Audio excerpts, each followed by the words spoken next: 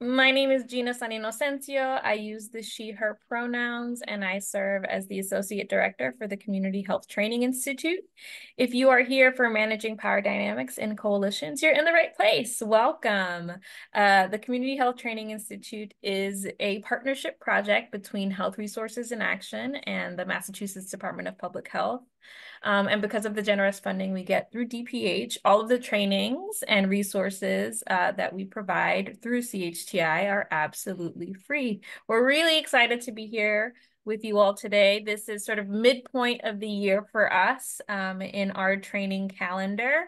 And in a second, I'm going to pass it to our trainers to say hello, but just wanted to let you know that we're really excited to have you here. Thank you so much for coming. I do see some familiar faces, which is always nice. We welcome you to all of our trainings. We have trainings all throughout the year. And I'm trying to think if there's anything else. I encourage you all to participate as much as you can. What enriches trainings like these is having you all speak in your experience, your questions, and really engage with the content and the trainers themselves. If you are in Massachusetts, I know not everyone is, you might be dealing with a little bit of snow. You might be dealing with some children home from school today, like I am. So I'm going to apologize ahead of time. Sorry, not sorry. I may be on and off camera dealing with my own children at home, but invite you all to do the same. Like we recognize that, yeah, this is kind of the world that we live in now. So if you've got pets and children and spouses and things in the background, do what you need to do to take care of yourself as we're going through this training. So with that being said, I'll just pass it to our team to say hello. So I will pass it to Victoria to introduce herself. Hi, I'm Victoria. I'm the admin coordinator for CHTI, so I'll be doing everything tech today. So if you have any issues, feel free to message me in the chat, and I'll pass it to Paula. Hi everyone, I'm Paula, pronouns are she, hers. I'm new to the CHTI team, so I'm here to observe how these trainings go, and I'm happy to be here. I'll pass it, I'm passing it off to anyone, or Think we can pass it to the trainers to say hello. okay, gotcha. So, Lauren, go for it. Thanks, Paula. Good morning, everyone. Thanks for being here. My name is Lauren Bard. I use she, her pronouns. I am a senior training manager at Health Resources in Action. So my work here is mostly all training all the time, largely in the youth development space and in the overdose prevention and rescue space. Which are large parts of public health. My career background is in youth development, so I've done lots of work in the city of Boston with young people and families and communities and every place you could imagine that happening, from schools to summer camps to the juvenile justice system. I've just been around the way in that area in Boston. So it's a little bit about me, and I will pass it over to Winston. Thank you, Lauren. Winston Daly, Senior Training Manager at HRIA. We'll be working with Lauren today for the next 3 hours. I've been with HRIA a little over a year, but in the training and facilitation space for the last 8. Previous to that, I was in the world of finance in the private sector and institutional investing for about 13 years before transitioning to wanting to work with young people. So just similar to Lauren, been in the city of Boston for the most part, working in high schools as well as in community around equity and access, as well as all manner of engagement for families and youth in the city. So very happy to be here with you all today. For everyone who hasn't attended one of our trainings, we like it to be a bit interactive. So there'll be plenty of breakout groups and the opportunities to converse, but Lauren and I will do a lot of level setting here in the beginning. So looking forward for the next 3 hours. So Gina. all right. Thank you all so much. I just wanted to say that if you have any questions, if you have any tech issues, feel free to message us in the chat box. You can email us at traininginstitute@hria.org. But otherwise, I am happy to pass it back to our trainers to officially kick us off. All right. Thank you. So let's get going. Let's see what we got on this next slide. Couple headshots. There we are. We already said who we are. Okay, Zoom 101. So we don't want to assume that everyone knows everything about Zoom. Maybe you're using Teams all the time. So we'll just do a little overview. on Zoom and some of the things we'll be doing today. So on the bottom left-hand corner, you all have found the mute button. So we love that if you're not speaking, you're on mute, but please do be ready to come off mute and share, especially out in those breakout rooms, but also in this large space. You've got the show video button or the hide video button. If you're able to be on camera, we love to see you. If you have, kids running around or bandwidth issues, that's no worries. You feel free to pop off camera. You can see there's a chat button down there in the bottom, on the right, sort of in the middle. And so you can drop messages in the chat to the whole group. Participation is really like any way that you can. So if you want to drop comments in the chat, you want to use the raise hand function and come off mute, you want to come off mute and share out, that's great. Winston and I will talk a lot in the beginning, but it will not be this way the whole time, I promise.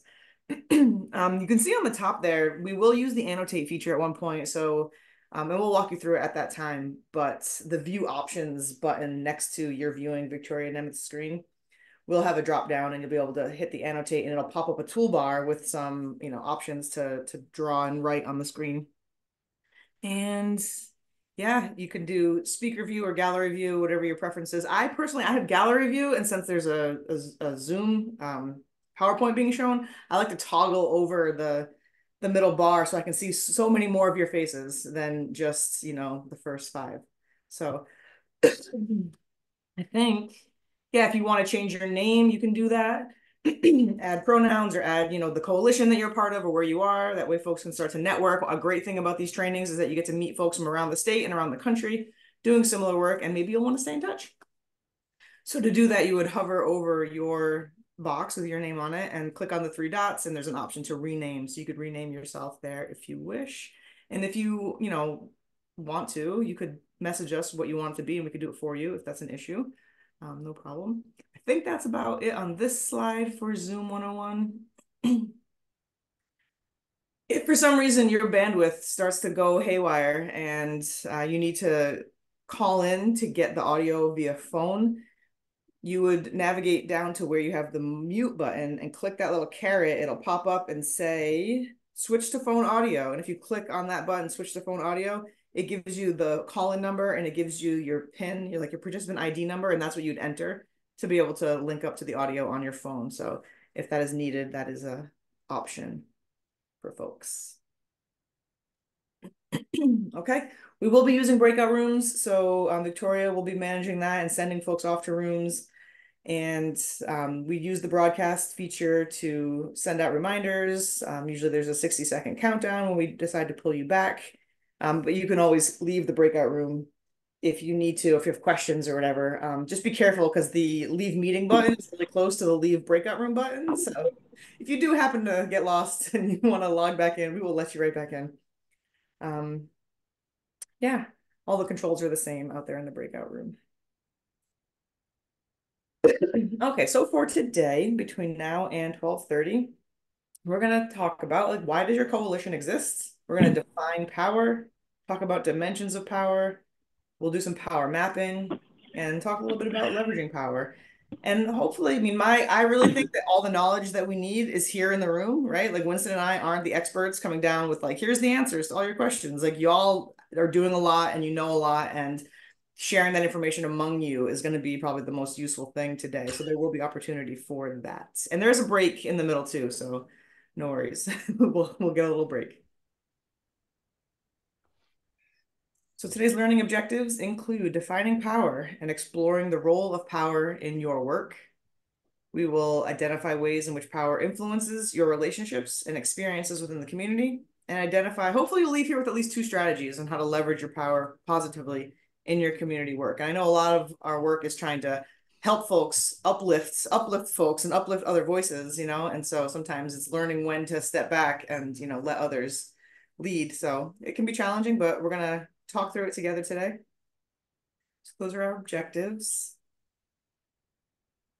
And we like to begin every group endeavor with some group agreements. So these are some suggested agreements that we have for our time together, including if you can leave your camera on, we really do love that. So if it's possible, please be on camera if you can. If not, we understand. The other thing is we hope that what's learned here will leave here, but what's said here will stay here. So you're going to take the lessons, but not the details. So when you go and share all the great things you learned with your colleagues, you won't necessarily have to say that, you know, so-and-so from this coalition had this challenge. And this is how they, you know, you could just be more general about, you know, taking away the lessons and leaving the specific details. So that's our confidentiality, or the Vegas rule, as we like to call it sometimes. The next one is take space, make space. And so right now I'm taking up a lot of space, but pretty shortly I will be making space for others to take space. So really that's all that means, is just like be mindful of the amount of airtime you're using. And if you're not using any airtime, take some, because we want to hear you. So that's our take space, make space agreement. We want everyone to respect themselves and others. So if respecting yourself means getting off camera and going to get some water or going to the bathroom or whatever it is you need to do, you take care of yourself. You got to do what you got to do. And then respecting others. We're here to, you know, listen and learn from each other, and, you know, share ideas, and just show respect to one another. Our oops and our ouch. This gives me the chance that if I say something that I think landed wrong, like I may have offended someone with these words, I could say oops, and you would know I already caught it, I already heard myself say it, and I'm gonna, you know, maybe rephrase it, or, you know, try to say something differently. And that's the oops. If we say something that we want to claw back and rephrase, we've got that oops. And the ouch is, let's say I do that and I'm oblivious and I totally have no idea that I said something that landed wrong. If you were to say ouch, I would be like, hold on, I need to put a pin in that. I need to think about what I just said. I need to like address that. So that's the oops ouch that we can use with one another. Now, that was a lot. Is there anything else that you would hope we would have as an agreement for our time together?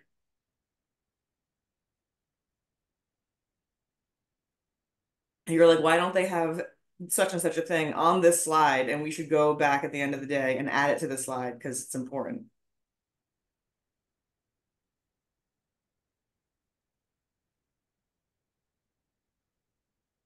See what I did there? I just made space. That silence, you thought it was an awkward silence? No, that was me making space for you to come up mute or drop something in the chat. So all right, well, if we think these agreements are things that we can abide by today for our time together, could I get a thumbs up from each of you? You could either use your human hands, you could get your pet up on screen and show us their paw, you could use the thumb emoji, I like that. Yep, very good. Folks found the reaction buttons, great. Okay. Wonderful. All right, so now it's your turn. We're going to be, because there's, you know, a few of us in here, it would take up a lot of valuable time for us to do introductions all one-on-one in the big room. So we're going to give you the chance to connect with some of your colleagues around the state and country by putting you into some breakout rooms, and you can share your name, share your pronouns if you wish, and then share what organization or coalition you're representing, your job title. You can share like your community, what location you're coming from, all that logistical information, just so y'all can introduce yourselves to one another. And then the little prompt is like, what's one thing you enjoy doing outside of work? Just some activity that you're into outside of work. This weather reminds me how much I really enjoy snowmobiling, and I do it probably once a year, but it is one of my favorite things to do outside work. So there's mine. Any questions before we send you off into breakouts? We're going to give you about 10 minutes. You'll get to meet 3 or 4 other folks. And Victoria, if those breakout rooms are ready, feel free to launch.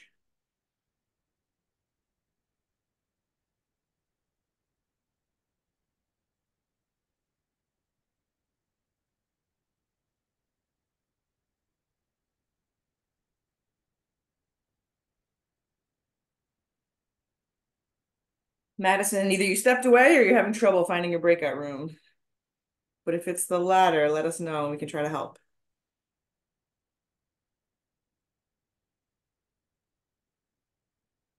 Thank everyone.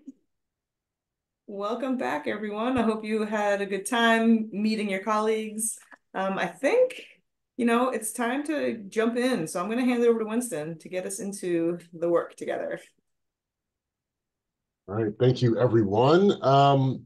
So to start, we really want to start at the basics, right? Why are we here? Why is it important to you in your coalition to discuss power and its impacts and its uses? So we want to start with asking you this question. Why does your coalition or organization, commission, alliance, team, you see all of the synonyms and we have there, why does it exist? What is its purpose, its mission?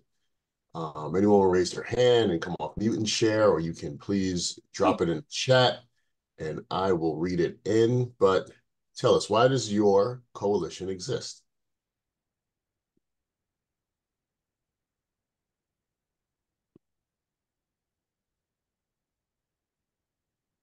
I will take the silence as contemplative, introspective thought, the creation of a very deep mission statement, truly thoughtful consideration as to the why. All right. Let me see. I'm going to start with, am I saying, is it Ein? Just because I really like the Growing Places logo. To change our food system to one that works. Thank you. Please let me know if I pronounce your name incorrectly as well. Chelsea, to advance a broad scope of health for all residents in our region. Thank you. To improve SNAP and ED programming. Amanda, is that SNAP like the food program? Yeah, so SNAP, it's the education component to SNAP, so SNAP Ed. Thank you, man. Joyce, many hands make light work. Thank you, Joyce. Joyce, could you expand on that? What does that mean for your organization? Rosa, mission to bring I'm together. actually a member of a lot of different coalitions and groups by virtue of my job. But I think when many people come together, there's a lot of ideas, there's a different viewpoint, it just makes the work easier in a good way. So a lot of voices, a lot of input, sharing power. Thank you, Joyce. May, to ensure that positive changes we're working towards in the community are community driven. Ensure that everyone is represented and reflective of the strengths and culture of the town. Thank you, May. Kate, tobacco awareness and prevention. Dominic, also improvement in SNAP Ed programming and evaluation and food access. All right. Any others that we didn't get to, folks are thinking about?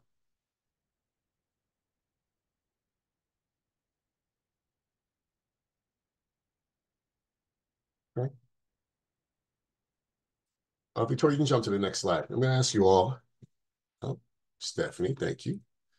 Marielle, to improve food access, made the system more equitable. Thank you. Stephanie, working collaboratively to reduce and prevent youth substance abuse. Thank you. So why would we start here? Why would we deem it important to ask ourselves this question? Especially, why are we starting with this question if we're going to discuss power? What are our thoughts?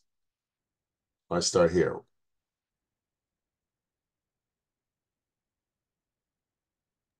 I think it was cool that you framed the question around like why a coalition. Like I saw those other words on the screen, like other words for like different groups. It might kind of work in different ways. And it was cool to think about like why a coalition work. And I think that speaks to, I think it was Joyce's comment in the chat about, you know, many people working together and the power of kind of collective impact. Yeah. Thank you. Is it Mina? It's Mina. Yeah. Thank you. Thank you, Mina. Thank you. Okay. Discussing our coalition and the possibilities of collective action. Absolutely. Others, why are we starting here?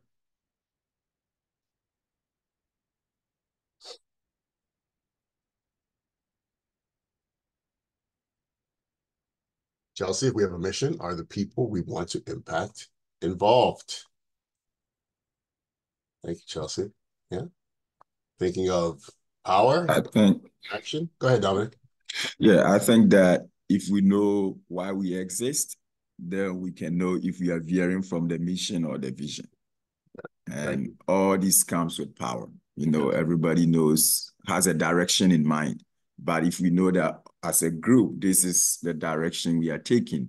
If, let's say, person B wants us to take the southbound, if we all agree that we are going northbound, then we can say that, you know what, our aim is to go northbound. Okay. Thank you, Dominic. If you have that mission as kind of your North Star, those discussions around power, the execution of power should theoretically become easier, right? Because we're thinking of our mission, and that is the goal, not the idea of hoarding power or who's in charge or whose voice is loudest or who gets to be the boss, right? Chelsea saying, if we have a mission, are the people we want to impact involved?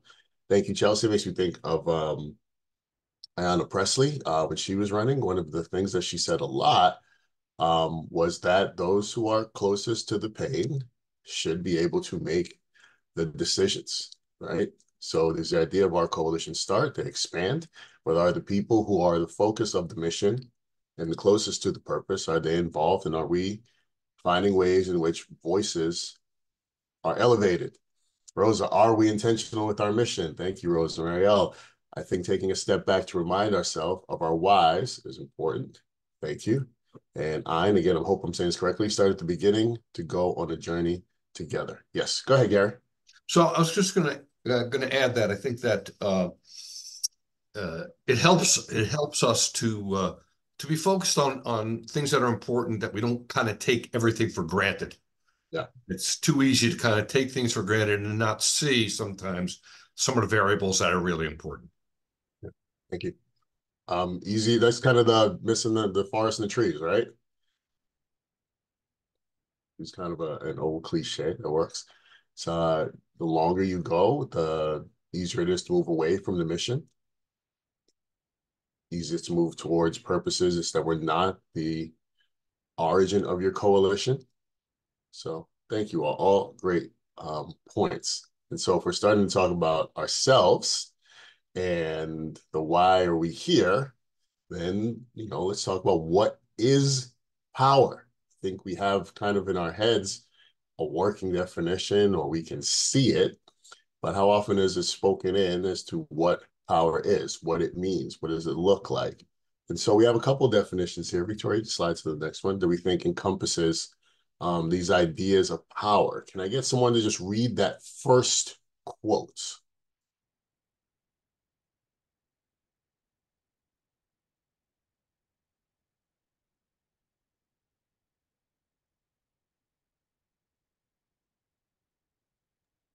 I'll do it. Thank you, Joyce. Power can be defined as the degree of control over material, human, intellectual, and financial resources exercised by different sections of society. The control of these resources becomes a source of individual and social power. Thank you, Joyce. So framing it as control over material, human, intellectual, and financial resources, right? In the bigger picture of our society. Can I get someone to read that second definition?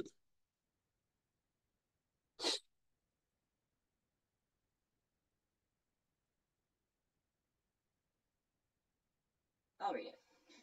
Power is dynamic, relational, and multidimensional, changing according to context, circumstance, and interest. Its expressions and forms can range from domination and resistance to collaboration and transformation. Thank you, Chelsea. Thank you. So framing power as not static, as constantly changing around our circumstances, our environment, right? I may be in middle management at my place of work, but when I go home, perhaps my power dynamics are different in my household, right? I could be the head of household, and I could be the person that makes the decisions there. And so we're always changing in terms of the people that we're speaking with, the folks that we are organizing with, and our relation to not only the mission, but the organization and the coalition. So we are not stuck in any one place of power, right? Even if we are not necessarily consciously thinking of it all the time, we are moving throughout our days and throughout our careers and our personal lives throughout power dynamics, through changing points of influence, right? Sometimes we're the leaders and sometimes we are the followers. So with these definitions, how do these fit with your own working definition, right? Does anything stand out in these definitions for you? Is your understanding of power similar or different to either of these quotes or these definitions of power? Is there anything missing? I feel like I've learned, I'm not part of a coalition, but here in the hospital, I've learned how important just relationship building is in order to advocate for, your larger mission statement and also just all the small pieces around and how strategic that has to be. I think I've learned the hard way, that piece. Yeah, thank you, Gabrielle. Being strategic in relationship building. Thank you. Thank you. We have a few folks who dropped some things in the chat here. Gary says, I'm struck by how much the language aligns with my understanding of politics. I agree with a lot of that, Gary, right? Politics in a lot of ways is the way that people express power, especially in our representative democracy. We are voting to exert power on what the most of us believe is the right way, whether it's local politics or state and national, right? That's also, I think, sometimes the execution of power is why so many folks may say they do not like politics or they don't want things to be political, is that they do view these as weapons of power, right? And whether you feel empowered or disempowered, it certainly interacts with your view of politics, politicians, and our system as a whole. Chelsea, I'm chewing on the idea of resistance as power. Chelsea, you want to add to that a little bit? I like that. It just made me think of, I don't know, like resistance, I tend to think of as pushing back against power, so more the domain of people who lack power, but then is there a space for resistance itself to make it, to give itself power and for if you're trying to be collaborative and transformational, to acknowledge resistance as a form of power and expressing power. Yeah. And that resistance can look a lot of ways, I think. Just coming off sort of dimension of politics, there's always multiple sides, right? And each side views the other as resistance.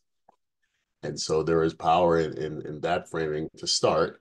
And many of the organizations that we are a part of or have been a part of are built in resistance to something that we see in society. Just to push back against something that perhaps has become too accepted, something that does not work for our communities. And even if we may not think of it as like ultimate resistance, like that is often the impetus or the reason that our coalitions are put together, in resistance or in answer to some inequity or something that we feel should be changed.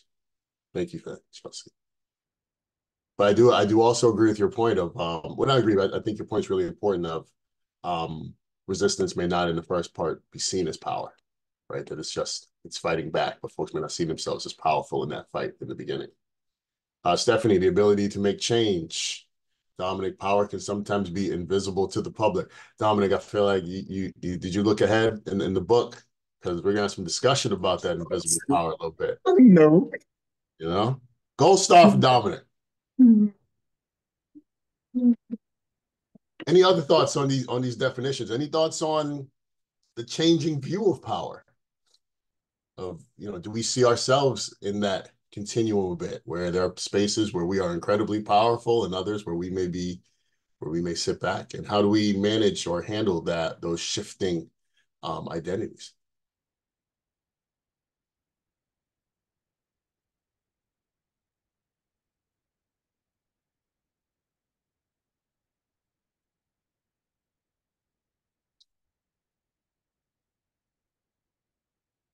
Lauren and I have worked with young people a lot, and we are often in some unique positions of power just by nature of being an adult and working with young people.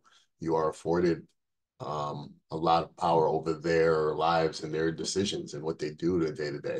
And there's an incredible amount of trust in that, right? If you run a youth program and you're creating programming, when you are connected to the community when you work with parents, and then you have your internal organizational structures, where if you are a executive director or you lead an organization and you are now more focused on big picture overall mission, versus if you are a staff member and you are much more focused on individual mission, those individual relationships, to Gabrielle's point about changes in relationship building. Any other thoughts before we jump into some discussion about dimensions of power and what they look like? Was there anything in these definitions that we had not considered around power?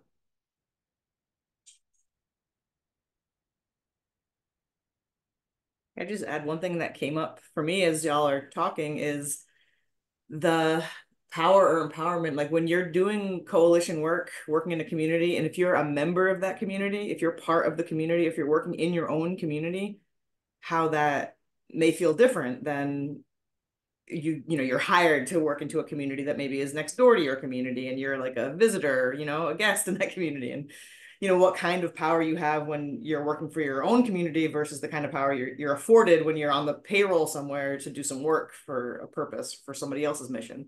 I don't know what I'm saying, but that just came up for me about the difference. Yeah, I think this week Chelsea kind of echoes that in the chat as well. It's saying it can be hard to be in spaces where you have less power if you're used to having quite a bit. On the flip side, it can be freeing to have less power and to learn to grow. I like the freeing part. I think I've seen a lot of movies, read a lot of books where folks give it all up. So I don't want to be a part of the power structure anymore. The freedom and not having some of that responsibility that comes with power. I think so we're in Massachusetts and I live in the town of Milton. And we were supposed to have a vote today before the weather about the state idea of a lot of the communities are listed as high transit communities. If you have a T station in your town, that you have to build more affordable housing. And that has become incredibly contentious. We are the last town to vote on this issue. And there are folks who say, no, we do not want to build more affordable housing. We think it's wrong. We don't have the space. We don't feel empowered. And there are folks who say we need to build some of these spaces, and that we are sharing the privilege and power of living in a town like this, and we should open that up to more folks. And with the concept of power, it is funny that both sides use the idea of one being disempowered, either by the state or disempowered in that if we vote now, we get to decide where things go, and we get to decide how to bring in folks. And then both sides also use the idea of we are in charge of making those decisions, and we are in charge of pushing against people to say we don't want these things. So both of those pieces, which again, relational, ever-changing and not static, in the way that we talk to folks about their ways and power and how we organize, because both of those sides are coalitions. Folks have gathered on two different sides of an issue and are both using similar messaging with different purposes. All right. So you can go to the next slide. One more. Thank you, Victoria. So dimensions of power. Where do we see these things show up? Thank you, Beth. Power can be an act of dominance and how that relates to implicit bias, racism, etc.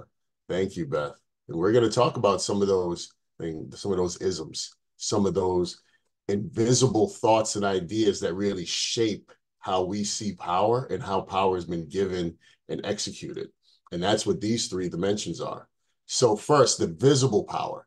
That's observable decision-making, right? It says it in the name, what we can see, things we can discuss. That's elections, political parties, budgets, bylaws, constitutions, right? It's observable decision-making about the how and why.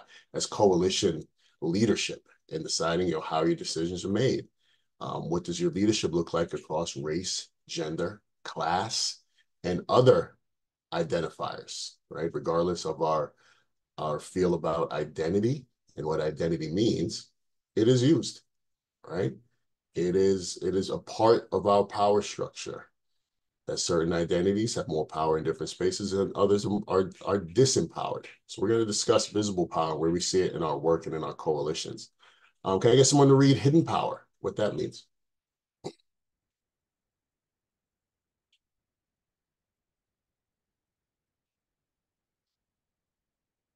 Sure. Hidden power, setting the agenda. Which community concerns are the focus of policy? And what identities and experiences are integrated into strategy? Thank you, Mina. So that hidden power, not as observable, more about the agenda, the mission, who in the community is the focus. And in those identities and experiences, who gets to decide what's integrated into the strategy? Because our experiences and our identities do inform what we deem to be important. And that's a bit more hidden in terms of setting the agenda. Dominic, since you started it, could you read Invisible Power? Okay, shaping meaning. And how do individuals think about their place in the decision-making, and then impact of socialized roles and stereotypes. Yeah. So individualized roles and stereotypes, right? It is that idea of those isms, racism, classism, sexism, right? The impact of media, our mental models. There is a great book called Whistling Vivaldi that is about the impact of stereotypes simply by them being introduced and mentioned into marginalized groups, whether that's racially marginalized or marginalized by gender. And that's the invisible power. And one of the tests that are done in that book is having folks take a math test without any prompts, and then having them take the math test, but telling them that their particular identity does poorly on these tests, and the impact that that has just on the outcomes and the feeling of those test takers when they walk into the space. So we're going to use our Zoom functions, the power of technology, and we are going to brainstorm. Victoria, you can jump ahead to the next slide. Versions of where do we see each of these examples in our coalitions, right? So if you look at that screen there, we have visible power. The folks can go to the top of their screen under view options, and you should be able to hit the annotate function. You can write on this slide places where you see visible power, what that looks like. Like, what is visible power? Where have you seen it used?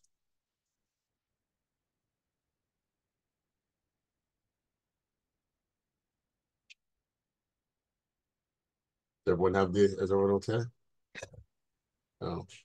Can't always trust the tech.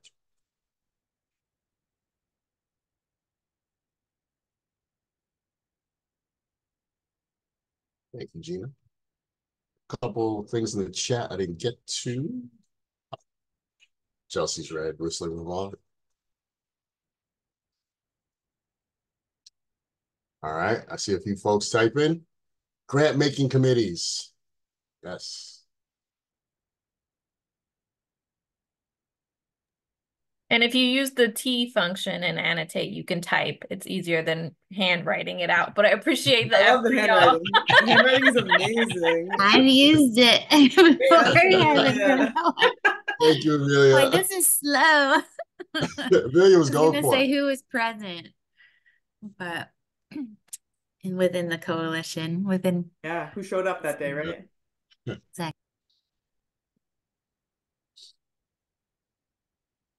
Town government. Yep, absolutely. Having the power to change laws and policies. Grant making committees. Facilitators tabling a discussion that many feel is important.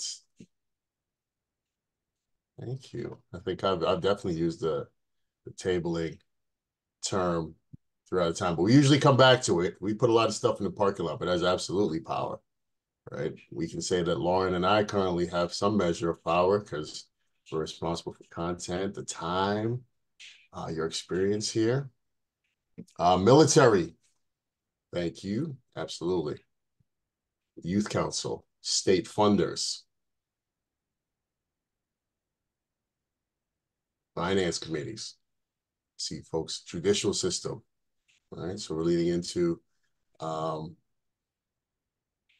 money, the law, the tenant association from Rosa. Thank you, Rosa. Hiring search committees as well. Board of Health. Thank you, Viviana. Yeah. What about certain roles? I see a lot of this is sports teams. Yep. Even infrastructures within sports teams, coaches versus owners, GMs versus the players. What about roles and titles? See, we've put a lot of systems and big organizations. Are there any roles, any titles that immediately go with visible power? Unions are both, right? Organizations built to sort of push back against existing power and have collective power, and then yet they also wield power. Executive directors, CEOs, bodies with historical power. That's kind of written over each other. Let me see if I can see it on the slide.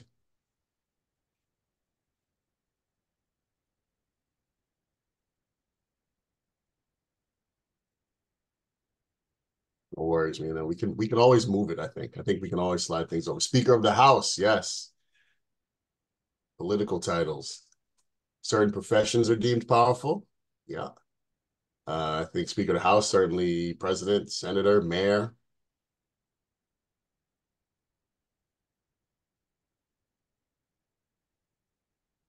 Chairs, presidents, individuals with multiple roles, right? And there's also the path to these titles that we're talking about, right? In terms of how do folks get to these spaces? Are they earned? Are they given? And how is that power wielded? The gavel when voting stops, activists. Thank you. I think Gina's moving that. Thank you, Gina. It's not me. Someone else is doing it. I tried, but I'm like, I don't know. It's not working for me. But someone did it, so thank you. Thank you. Community members not getting paid for participation while professions are paid by the organization to participate. Whoever wrote that, can we get a little bit more on that? Is that for a volunteer? Is that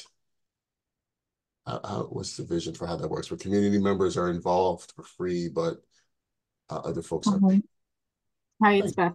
I'm the one who put that in. It's one of the things that I've been advocating for in my organization. So people and grants that we're getting, and we're just moving to a more equitable engagement with communities. And so many times I've seen like the maternal mortality review or the maternal health task force or a doula initiative will have health insurers, will have OBGYNs and other provider groups there, and their organizations pay them to be there. And they get paid pretty darn well. And we're paid to be there as DPH staff, but we want to engage people with lived experience, people who are doing this in the community, and they don't necessarily get paid to be there, and their pay is not equitable compared to everyone else. So one of the things I advocate for is making sure that no matter what grant we get, we put aside funding to pay consultant fees to people so that, I mean, their voice is just as important. And if we don't identify that through pay, as one mechanism, then we've already lost. Thank you, Beth. Thank you. So that's folks in the profession being paid, folks in the community not being paid, but then being on the same committees together. Kelly, I'm going to come to you in 1 second. I want us to jump us to the next slide because that Beth just shared actually dovetails into our next piece of hidden power. So we're going to clear out some of these pieces and then we're going to write hidden power. And in the hidden power, I'm hearing the pay infrastructure anywhere, right? Whether in a coalition or at a job, professionally, pay structure, certainly power in what folks are being, how folks are being compensated and what that says. Thank you. Kelly, go ahead. I saw you put your hand up. I want to give you a chance. Yeah, I was just gonna kind of piggyback off what Beth said, because I think Yeah. something that I've struggled with and that I see, and I guess is, part of these, and maybe it does flow well into the hidden power part, but is that, we have to keep people paid at a certain rate, otherwise it messes up their benefits. Like I work in food insecurity, and so, could bump them off of SNAP benefits or something else. And so, I think, yeah, again, I don't know exactly how that works within power, but I guess maybe like kind of just some of the structures that we have in place kind of keeps those voices oppressed in many ways. So anyways, thank you, Beth. So thank you, Kelly. I think there's the visible power of the law, what the law says, and then the hidden power of what the law actually does, right? On one side, helping folks, and if they move to a certain other bracket, it now becomes a hindrance. Lauren, do you want to explain the cliff effect? That's exactly what Kelly was talking about. When you're eligible for certain benefits, that eligibility changes if you get, I did a lot of work in the guaranteed income space, planning a guaranteed income program and trying to figure out which community members should be a part of the guaranteed income program, and acknowledging or recognizing, and there's a lot of research being done at UMass here locally and all over the country, but someone will get part of a guaranteed income program. Let's say you're going to get, $400 a month. Well, now you're going to lose the $500 childcare voucher that you had, for example. So you could be in a worse position because you were included in a guaranteed income program or got some kind of other income. And so then you lose benefits that are not in proportion. So there's like a lot of research done and a lot of math to figure out like how much more you'd actually have to get in order to get over the hump and be doing better than you were. And so with the particular program I was involved in, we decided to focus on families that don't traditionally get included in these kinds of programs. The ones that are like making a little bit too much money to get a lot of those benefits, but are still not able to save for college or save for vacation or, buy new tires when they need to. And so we ran the program with those families, recognizing that we won't be subsidizing the government, when you provide these benefits for families that are getting food stamps, and the only difference is that now they're getting the money from the program instead of from the government. Now the government is saving money and the family is in the same position they were in. So that's my spiel on that. Thanks, Winston. Thank you, Lauren. Hidden power, I see on the screen here, in-person statewide meetings being Boston-centric, which can limit people from other parts of the state. Absolutely, right? Who's involved? How easily do we make it for folks to be involved? Who has time to participate? Whose schedule is considered? Assumed agreement, inviting people who will go along with the majority, certainly. Recruitment efforts for councils. People need to submit an application, resume, CV, right? So we're putting up a lot of barriers, a lot of gates, a lot of locks on those gates, right, which are not always clearly seen or really visible. Anything else? What about our funders, right? Who gets to fund in terms of, that means who is an investor, who actually has the capital, since capital has so much power, who has the ability to fund what's needed, the identities that are there as well. If there have been discussions, we talked about politics, discussions around, there are states that have an incredible amount of Black residents, but very few Black political representation. In the chats, should have had it in English to applications and resumes comment. Absolutely. Okay, so we'll go to our last piece, invisible power. Give Victoria a second to undo some of our annotations. So invisible power is a little bit more conceptual, right? It is power that's sort of manifested around belief systems, psychological, ideological, and it's the isms we talked about. It's the power of sexism, racism. Right? So where are those sort of ideas, those belief systems that are shaping power and shaping meaning, giving power?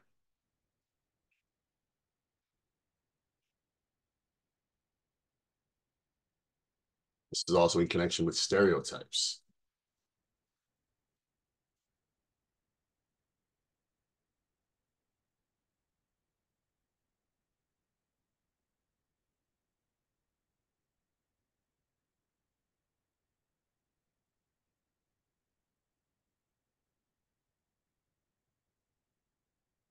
Gabrielle reminds me of efforts to build psychological safety in groups with varying members of differing levels of power. Thank you, Gabrielle. It's always difficult to build safety into a group, right? Lauren says this in a lot of our trainings, and that it's really hard for someone else to know what makes you feel safe, right? So there's a power in me just coming in and saying, here are the things that make us all feel safe. Let's move on and put yourself in one of those categories, right? Rosa, the Human Resources Department. Rosa, how so? Put a little more in the chat. Human Resources. Invisible religious leaders influencing decisions of the congregation. I think that's a little bit of both, right? It's visible in terms of there's always a person that is, if you're thinking about a leader, that's a person you're thinking of, right? And then, but the messaging and the interpretation of whatever religious beliefs or text that you use, there's certainly a lot of power in being able to frame that and changing a lot of that context and meaning.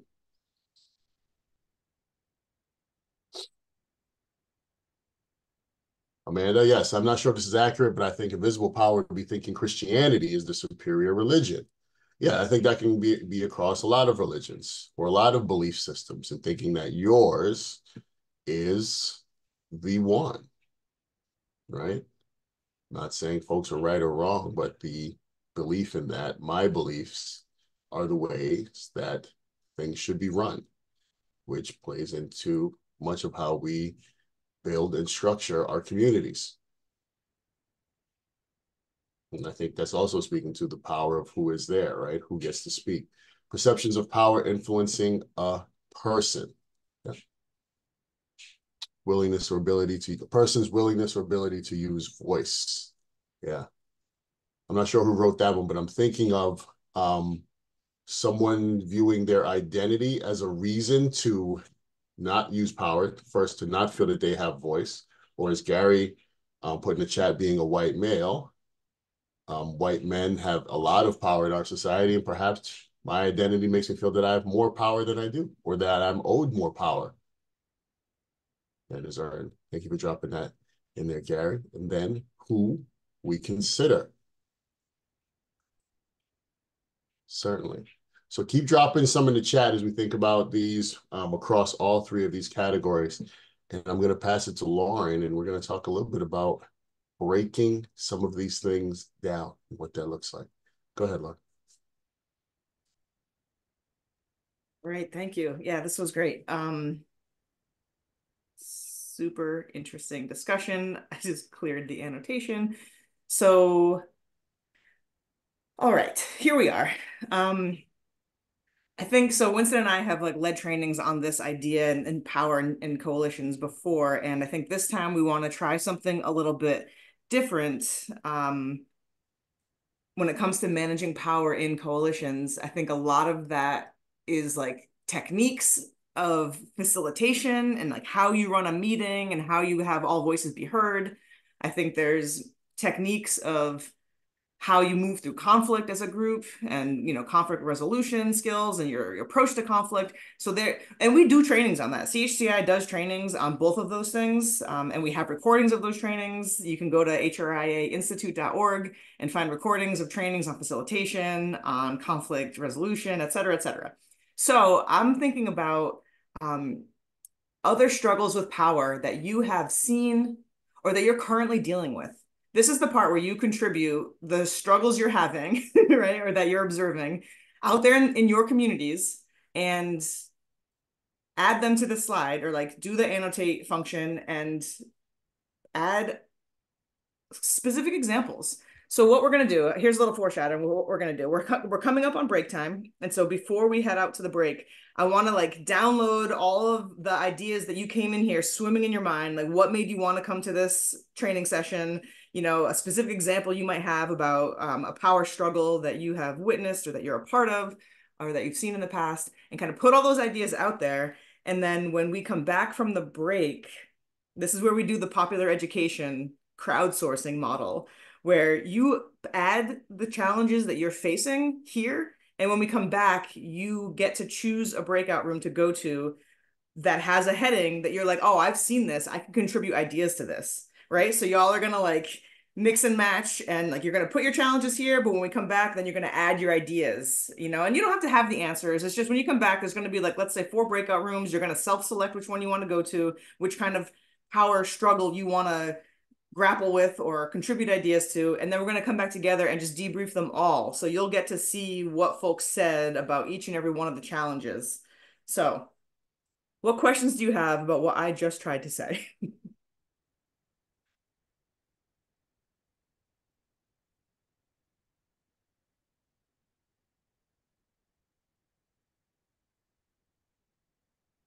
All right, in that case, please start adding some challenges to the slide.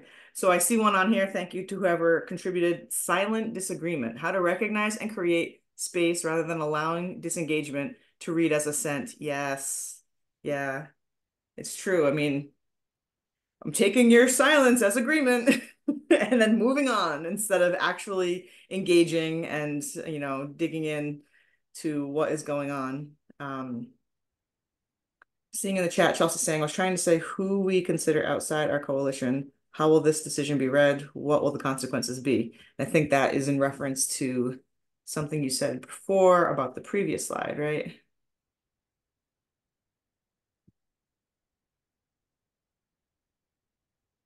How to discern, talk about, apply, sharing versus shifting power. Yeah. What does it mean to share power versus shifting power? Making assumptions about people who traditionally have had power. Yeah.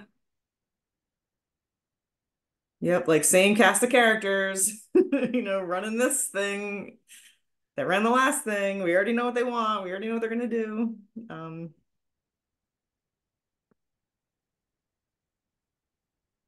Feel free to come off mute if you know, if the annotate's not working for you or you want to drop something in the chat. What kind of power struggles have you dealt with or seen, or challenges you've experienced in power sharing? I'll just add that in a follow-up to the notion of a silent disagreement, the issue of taking space can be problematic. And I'll say that both personally, that sometimes I recognize the struggle I have of actually taking space versus observing others who are participating or not taking space when I think that person probably has something to add. Yeah, thanks, Gary. Thank you for that. It's very relatable for me as well. Being in a space and thinking like, yeah, I know stuff. I should be contributing. I should be saying more. They want to hear what I have to say. And sometimes acknowledging that, like, if I just take up less space, the answers will come, you know. Passive aggressive behavior. I would love some details on that because that can mean so many things. But yes. Lack of diversity on the leadership team. Yeah, there's a struggle. And all the excuses that we can hear about why there's no diversity on the leadership teams.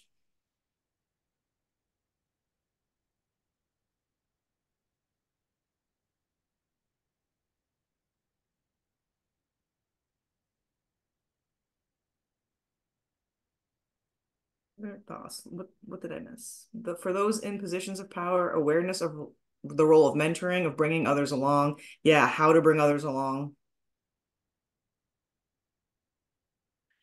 If you have specifics, you know, you just what do they call it? You like remove the specific names and places, and you can share if you've seen, even if it's something that you've resolved, like it was a challenge that you had and it was resolved, maybe that experience can benefit others on this call. So you can put that challenge and see how others might have dealt with it.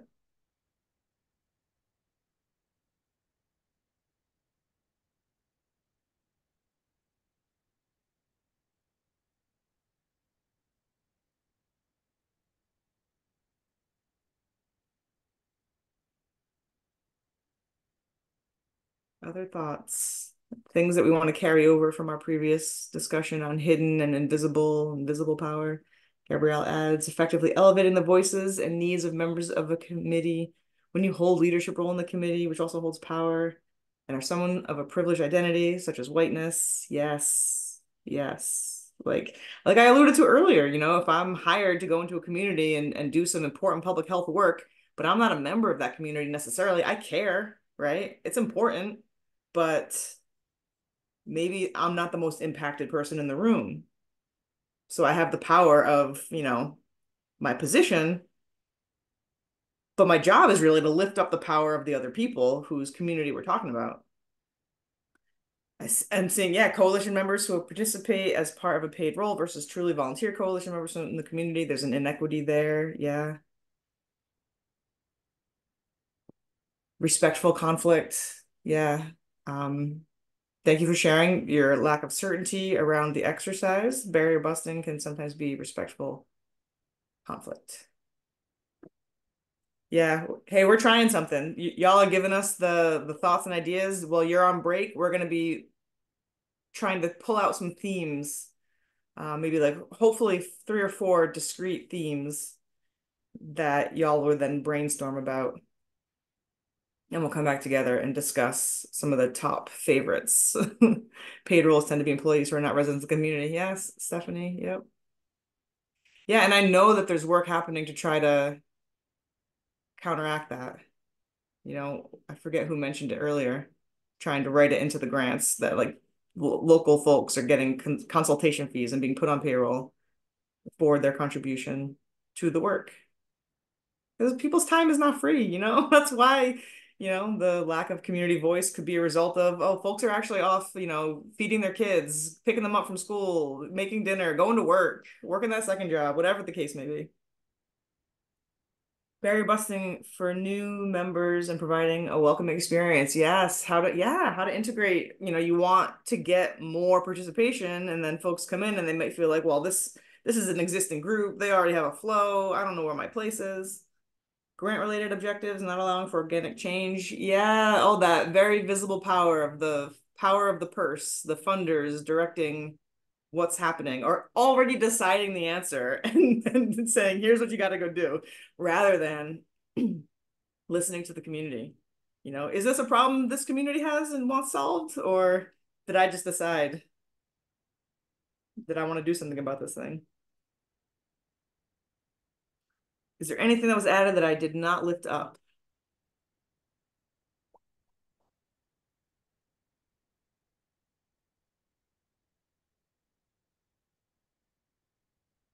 All right. Well, I think at this time we want to give you a hard-earned break.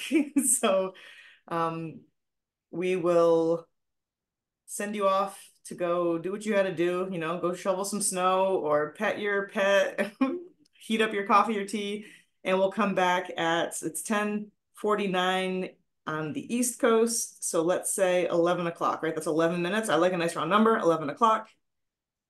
Stephanie agreeing, yes to the grant timelines. We need to know what to do over a year in advance. Volunteers don't work on that long. Yeah, that's true. They don't work on that long of a timeline. It's true. All right, see you all at 11 o'clock. We would normally put a timer up so that it could remind you, but I'll just holler and draw you back with the sound of my voice because we want to keep these annotations up for a little while. 5. While you were off on break, we came up with 5 titles for the groups, for the barriers we would love to ask you to bust. So Victoria has created 5 self-selecting breakout rooms, and when she drops them up, when she puts them up, you'll get to pick which one you want to go to and which, you know, barrier you want to talk about among your colleagues. So the 5 titles are community representation. The second one is lack of diversity in leadership. The third one is integration of new members and ideas. Number 4 is sharing versus shifting power. And number 5 is avoiding conflict and silent disagreement. Oh, thank you, Gina. I was just about to do the same thing. So those 5 titles are in the chat. So Victoria is gonna put those up. Hopefully, you know, you select sort of evenly, but if you go into a room and you're all alone, then come on back and we'll put you, or you can go into a different room. You might have, you know, a second choice that you would be interested in.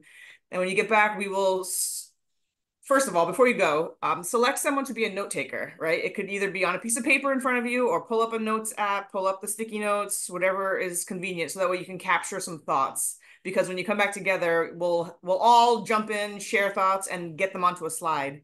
That way, when we send these slides back out, all of the things you have contributed will be included. What is the difference with the first two? So one is community representation and one is lack of diversity in leadership. So I think, and jump in, Gina, Winston, anyone, community representation, meaning that the members of the community who are affected are showing up to meetings. This is like that like who's on payroll, who's not idea, volunteers, all of that, getting the community to be a part of solving the problem that the coalition is existing for, right? And then lack of diversity in leadership is just that, like the same cast of characters. The comment someone made about, having assumptions about what the leadership is or what they want or what they're doing based on their identities perhaps could be talked about in there. Gary is already in there waiting for you to discuss the challenge of lack of diversity in leadership. So how can we diversify the folks in charge? And there may be some overlap. There's lots of overlap. And Mina, don't worry, because we're going to come back and debrief them all together and we'll all get to contribute to each of them. Say more about number 4. So somebody dropped onto the screen sharing power versus shifting power. So what are some ideas and techniques for how we can share power among the coalition members? Yeah, anyone else want to jump in and add to that? I think I wrote that one, and I think, I don't know, like I wrote it because I don't have it all like parsed out, like what it means to shift power, what it means to share power, and like shifting power, like is it necessary? When is it necessary? Sharing power, like when do you emphasize that? And so how you balance those two like constructs. I don't have a whole lot more to go on, but whoever chooses that room is going to parse it out. They're going to, all the answers we need are right here. We can just lift up. It's a brainstorm. This is not the, we're not going to solve all of our coalition challenges with power today, but hopefully generate some ideas and share some thoughts. And I would say get out there. I think we're going to probably just do 10 minutes out there, because I think a lot of the meat of the conversation is going to happen when everyone comes back, and then can cross-pollinate each of them, and we'll take notes on the slides and send them out. So choose one and do your best. And take notes. Someone just take notes. And if you need help getting to one, let us know and we will send you there.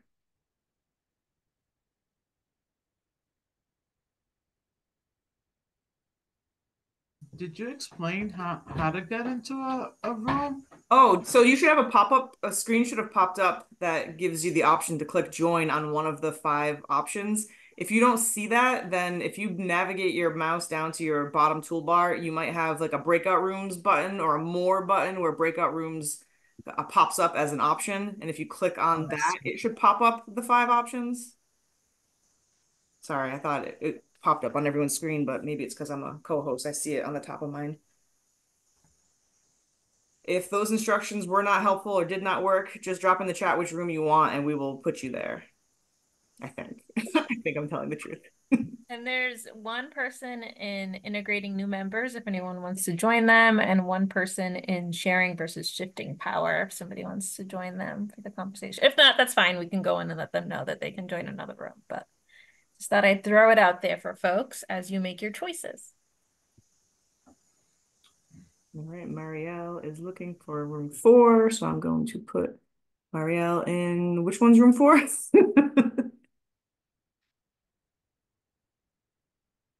Avoiding conflict and disagreement. Wait. Thank you. Actually, no, I'm sorry. It's sharing and shifting power. Sharing and shifting. Sharing and shifting power. Okay, let me move her again. Avoiding conflict, Marielle. Move to sharing and shifting power. That's going to be fun. A little whiplash out there. Val, you're back. Joyce did come out there to join you in integration of new members.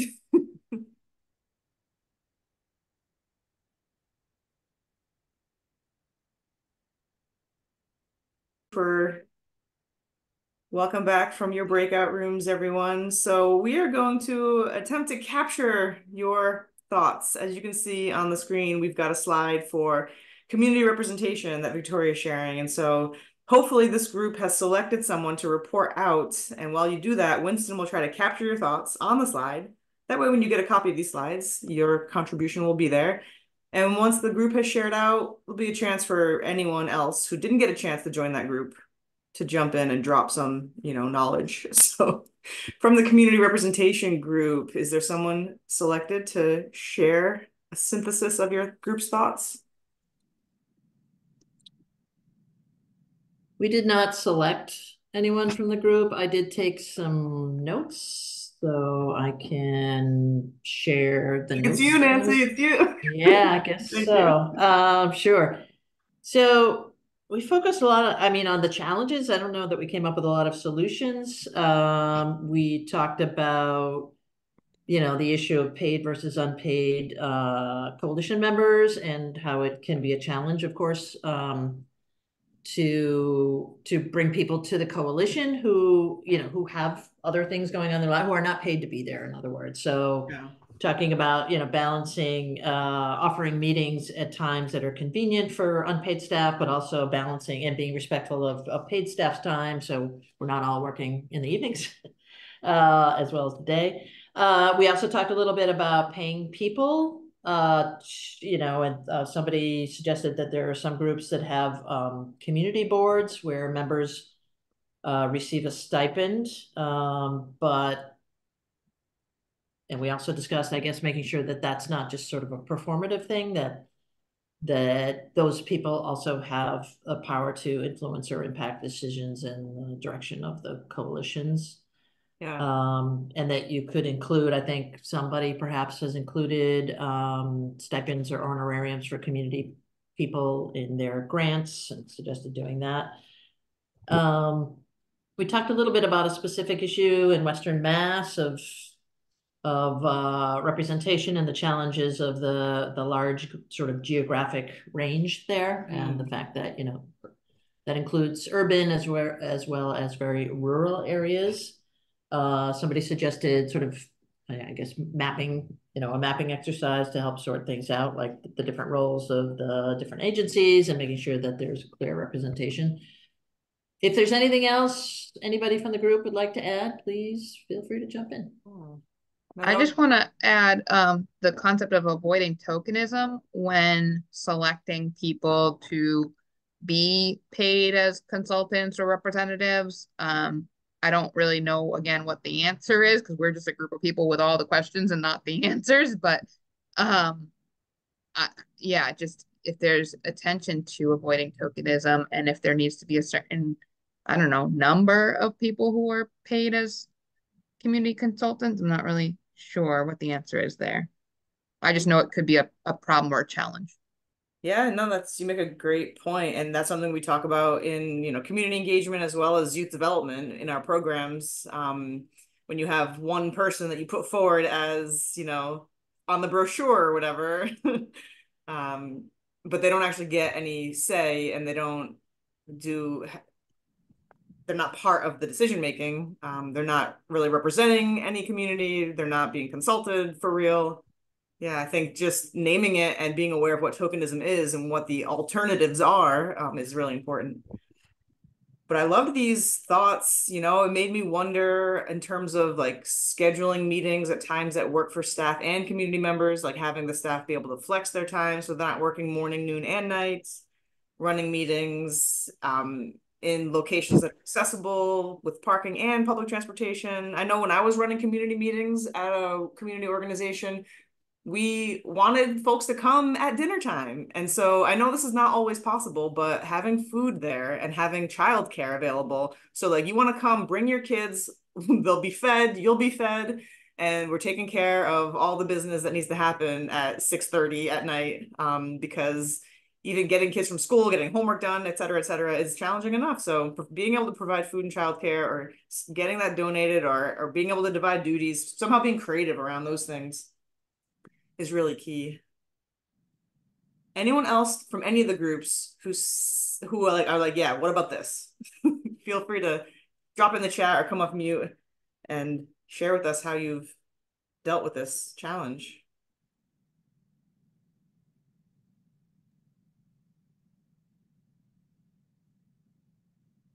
I guess I want to talk on tokenism. I have a funky voice, I'll say it again. I've experienced tokenism in some of the roles in my jobs, and it's not, I have to say disclaimer, not to the one that I currently am in right now. But I've had roles where they valued the perception of what I could add, but my ideas would not be greeted, and I wasn't part of the decision-making process ever. I would receive just straight up instructions on here's what to do. Wow. So if you could float in one direction, people like the idea of you being there and the perception that you were there, but actually you were receiving and not actually contributing. Yeah. Yes. Thank you for sharing that lived experience with what has been named as an issue on community representation. I appreciate that. Thank you for listening. I saw Gary come off mute, and I think someone else might have played with the mute button. I did, and I just wanted to kind of throw in real quickly the notion of in-person versus Zoom meetings. Thank you. And that can be both a blessing or a curse, depending upon people's needs and availability of technology, et cetera, et cetera. But yeah, and running hybrid meetings is really hard. It's challenging to run hybrid meetings. So if that's something that you want to take on, go to hriainstitute.org and watch our training from last year on running hybrid meetings, because it's an art and a skill, and it can be worth it, but it's not super easy. It takes a team to run it, because you need somebody facilitating the Zoom meeting as well as somebody facilitating in person and working together to collaborate. I've done trainings that were hybrid, and it's not easy, but for ease of access and getting that representation it's worth it. I think it's worth it. There's the matter of doing asynchronous work as well, and having folks be able to contribute ideas on their own time, and the note taking that gets shared out. That way folks who aren't able to make it, because someone mentioned earlier, who's in the room is who has power, like they were there that day, so they got to vote. When there are ways to distribute that power across time and place by not having the gavel that someone referenced, voting is over, happening. Chelsea says town government, schools need to do better at this childcare, food accessibility, rather than guilting the community and saying if they don't show up, they don't care. Yeah, absolutely. And on top of that, are these meetings, do people feel heard in the meetings? You're going to stop going if you feel like I'm just here to receive information. They don't actually need me here. Could this meeting have been an email? And, we've done trainings on how to engage youth in coalitions and how to make meetings engaging and dynamic for young people. And I swear everything that's good for young people is good for adults as well. We want to have engaging meetings as well. We want to not feel tokenized. We want to feel like our voices are heard. We want to have constructive ways to contribute. I could go on, but I feel like we should go to the next slide because we've got a lot to cover. But thank you to this group on community representation. So we've got lack of diversity in leadership. And I know there's going to be crossover, right? These are not all discrete issues, but I'd love to hear if Beth or Gary or Kylie or Rosa will self-nominate to share the ideas of this group.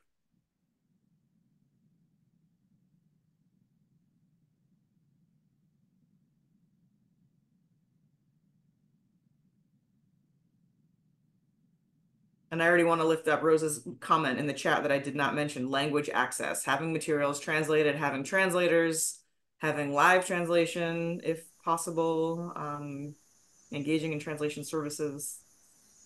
And also level of language, Yeah. I don't also want to emphasize translation, but also the level of language, grade level. Yeah. Absolutely. Pictures. That's in any language. That's in every language.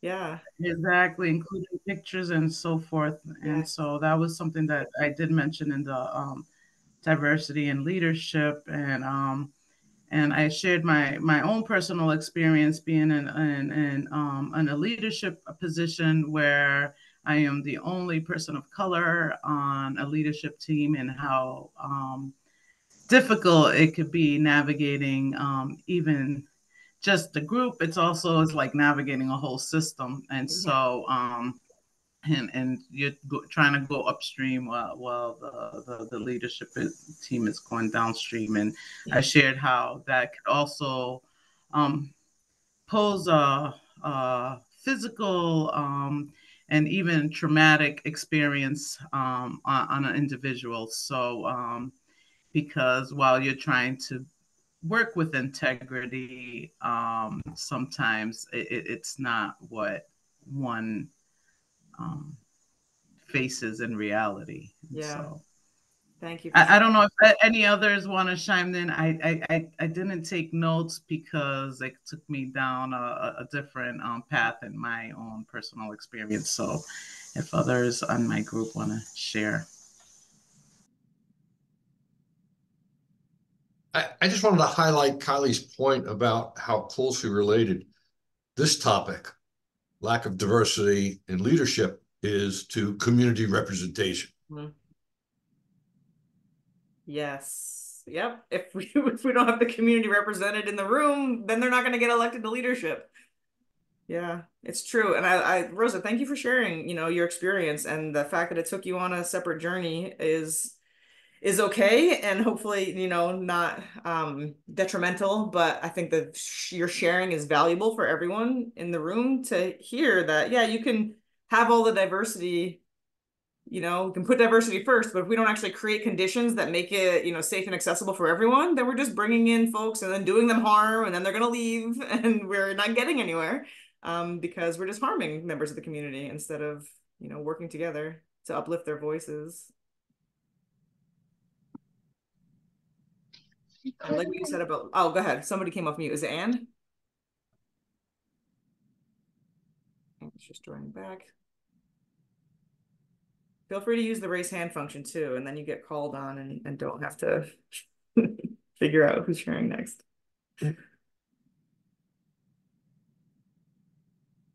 I like what Rosa said about the language level and the level of things that are in writing, and that goes for all languages, any language. I worked as part of a affordable housing community where the board was made up of 51% community members, and the difference between community members and the types of people you would typically find on a board of housing development, like a nonprofit, was different, was not the same, and that's a good thing, right? Like we need all voices to be heard. It can't be all the same. Like Winston was referring to earlier, like I can't create safety for everyone in the room because I don't know what your experience is.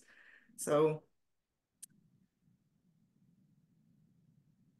anyone at all want to add to this struggle of lack of diversity in leadership? I want to add something quickly. I know these two things are connected. I didn't write any notes yet on lack of diversity in leadership. I think why these two are different to me is that I can have a seemingly diverse group in leadership and still not represent the community, right? So it's those conversations when we're talking about, I think one of our slides later is, navigating conflict and having an understanding of the folks that you are trying to serve. And so to Marielle's point about tokenism, a lot of that happens when we look at diversity and identity in a very narrow lens and think that having one or possibly two is representing, representing a community, or that these folks have community voice, and not having a true understanding of what is needed, right? So it's both in terms of in my community. So, I've been around tokenism, and there's some times where people who are different than the folks in the power structure have to almost volunteer themselves in that token role, because it helps you to push forth in your own goals, right? And so you sort of take the arrows, or you deal with all of the uncomfortable situations and all of the power imbalances, hoping that perhaps a person after you has the ability to speak up, or that your ability to call out some things in leadership or power structure allows for change. And sometimes that is correct. I think some of this is where we're talking about how do we really truly connect with folks in the community, and how do we manage those difficult conversations, right? because we bring in folks from the community. We bring in folks that are from different viewpoints, different racial, different gender identities, different societal structures, but we don't change our own structures of our coalitions or organizations to represent those people. So bringing someone into an existing power structure without any change to the power structure can only provide more harm, right? If we don't change what's already there to say, okay, we have different people here, we have different voices. What is the review of our coalition and what we do in terms of how we now represent these folks differently? And that's the implementation of and change. It's not just folks come in and they're supposed to act the same or have the same viewpoints. Is that you're now not only, you're changing sometimes how your organization needs to work. And you have to hear from these folks and be willing to put that implement those changes. I think going back to our start, we talked about, the hidden isms and the things that factor into power, and not realizing sometimes that existing power structure really, really benefits you, and that the change requires for you to step back from a bit of wielding some of that power with few checks and balances. But that's what I think when I see both, how this can be different, is that seeming diversity or simply having only folks there on the surface or something that's very shallow can be just as harmful if we're not talking about our community and folks' connection to the community. Yes, thank you, Winston. I love how you mentioned like who benefits from this structure of how leadership is set up. Marielle adds in the chat that the lack of diversity affects decision-making, includes the safety lens when assigning roles, safety lens when situations of racism affect your staff. Yeah. All right, I know we've got a lot to get through, so I'm going to move us along. And it's a variation on a theme because the next group was talking about the integration of new members and ideas. So I know this feeds into the community representation pipeline, which feeds into the leadership pipeline. So we're just moving farther upstream. Chelsea says regarding tokenism, I think a lot of us blindly believe that just inviting people automatically makes them feel valued and equal. That's a great point. It's not just about an invitation. It's about, what we do once you get here. Yeah, thanks for that. So for folks that were in the integration of new members and new ideas room, that was a cell phone number that I'm not sure was able to participate, but Joyce and Val were in there. I can make a few comments, and then if the other members want to jump in. I did have this happen to one of the groups that I'm a part of. We started out with 60 members, and then I think it was about a year ago, we had 10 sitting in a call. So it came up as something we really needed to look at if we wanted to continue this group. So we did come up with some ideas and some comments. One was orientation packets and members going through onboarding, which the orientation packets could include things like your vision, what the group was about, anything that needed the members needed to know in regards to that. Building and maintaining relationships and building trust and understanding that they take time, and helping new members by helping build those relationships as new members come on board. Refreshing purpose, roles, and directions of the group. I think that was a big thing that this group that I was involved with looked at. What was their mission? It was different than in COVID than it was post-COVID. Well, I shouldn't say post-COVID, but anyway, you get my drift. That, it was time to look at, are we in an emergency, mindset, or do we need to look at what we want to do going forward? Ensuring representation of all groups who should be at the table. Rebuilding when necessary for membership and inclusion. Clear identification of activities. What is this group is about? What are we looking to do? Where do we want to go? Do we want to do activities? Do we want to get involved in a different direction in the community? Being intentional about who needs to be at the table and when. I thought that was really important.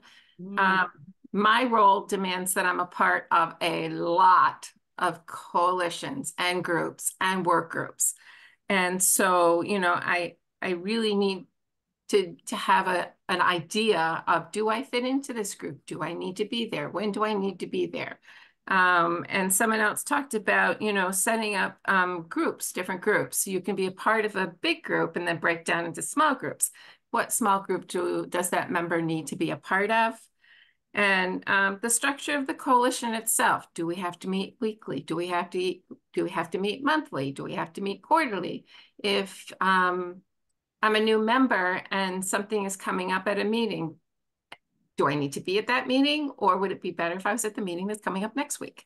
So really being intentional and helping new people when they come on understand what that coalition is all about, and various groups and different directions of those groups and where I fit in. I know I just talked to circles, but no, that was fantastic. You named so many things. A lot of things were coming up, including, you know, the orientation materials, and it's transparency. It's letting folks know where we've been, where we are, where we're going, right? And so folks are catching up. They're reading the previous meeting minutes, and they've got the orientation that's got like all the basic stuff they need to know to feel like they're caught up and not an out, you know what I mean? Like an out person's on the outside looking in.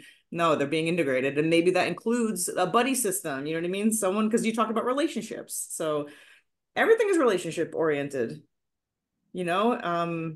People want to feel like they belong, like they matter. This is true everywhere. It's true at work, it's true at home, it's true at school.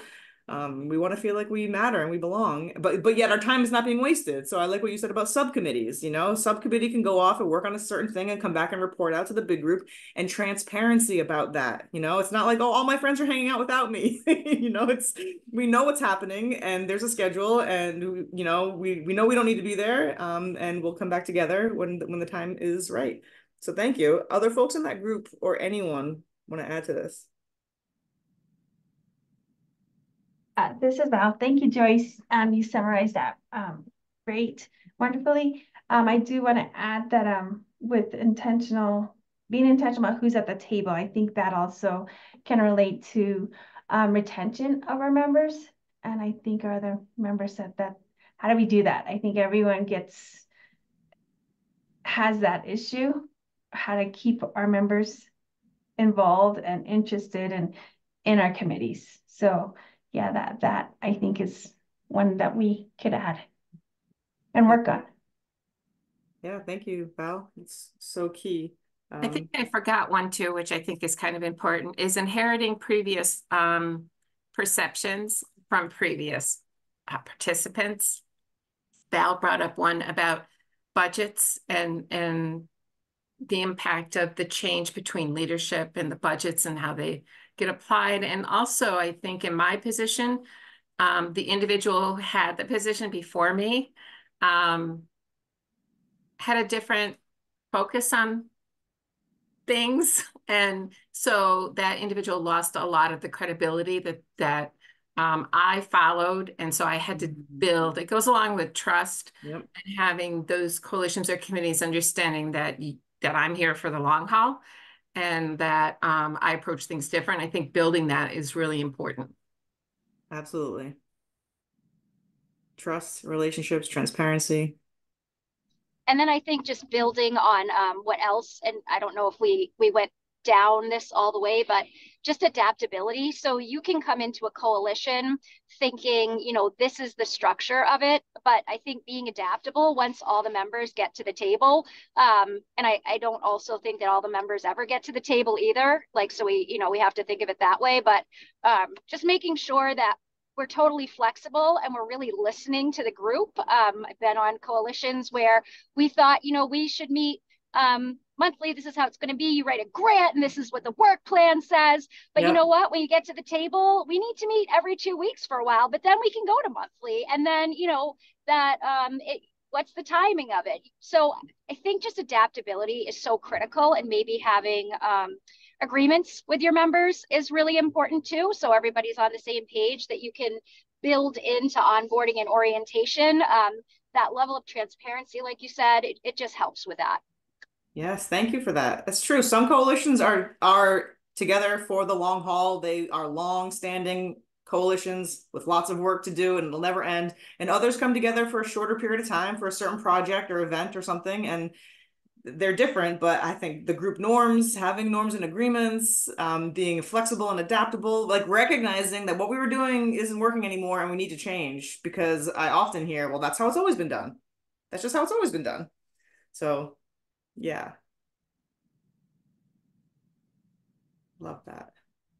I think of like rotating responsibilities too, you know, like that's the person who's always been the note taker. And so they're going to always be the note taker. But like, no, maybe we rotate that job around. We rotate all the jobs around. That new members feeling integrated, feeling like they have a role. Things get done in different ways. There's not just one right way to do everything. Okay, that was wonderful. If there's any other thoughts, I'd love it. Did I miss anything in the chat? I have not. So let's continue because we are plugging along. And the next one, sharing versus shifting power. Amanda, Gabrielle, and Marielle were in there together. Yes. We kind of agreed that we were all going to take seconds to read through the bullet points that we made. The conversation started a little bit kind of like, oh, I don't know. So we went and looked for the definitions to make sure that we could have like a consistent answer and compare and bounce off ideas of each other of how it like impacts us differently in our lines of work. So shifting power in philanthropy, it's valuing life experience of those who are historically marginalized. So sharing is a collaboration of the people who already have power or are in positions of power, versus deferring, you know, the partner is removed when community makes a decision, it's shifting. And I'm gonna allow the space for Gabrielle. Okay, I'll do the next two. So we also talked about being intentional with who's in the room, and making sure that they're like key stakeholders are, you know, in the room for discussion, to hear from community, and also when decisions are being made. And another piece of that, and this is, I kind of related to this a bit as far as my leadership role, like being intentional and strategic and using parts of your identity or privilege in a way that's most effective. So being strategic with your co-leaders, and, you know, assessing the room and their needs. Marielle's nodding her head because she helped me kind of figure this out in my head, to make sure that you know, the needs of the group and of the people that you're trying to elevate are being met, and also, you know, using that privilege sometimes that other people may not. It has less risk for you to try to push certain things. And then, oh, this was Amanda's the listening sessions. Yeah. So yeah, I spoke about some of the work that we've been doing. Again, they helped me kind of figure out what was what. So in the community, we've been doing listening sessions where we invite pretty much anyone in the community who wants to participate, that is SNAP-Ed eligible, to come and talk about the strengths in their community and the challenges they're facing, and then any possible solutions that they have for some of those challenges. And then this upcoming, well, currently, I guess this fiscal year, we are taking the solutions that the community came up with and working with another community organization that is made up of, again, SNAP-Ed eligible community members, and having them do participatory budgeting, which they basically are reading the findings from the prior last year's listening sessions and deciding what it is they want the state to fund moving forward. So we said that was like sharing the power, because they are basically deciding what is going to be funded based off of what the community spoke about last year in our listening session. So yeah, that's kind of what we talked about. I wanted to also throw out an example out there if it's possible. I always think of when you ask me to bring something, and I think of the immediate line of work that I'm doing, and part of the work that we're doing in the Coalition of Gardner impacts immigrant population that's coming in.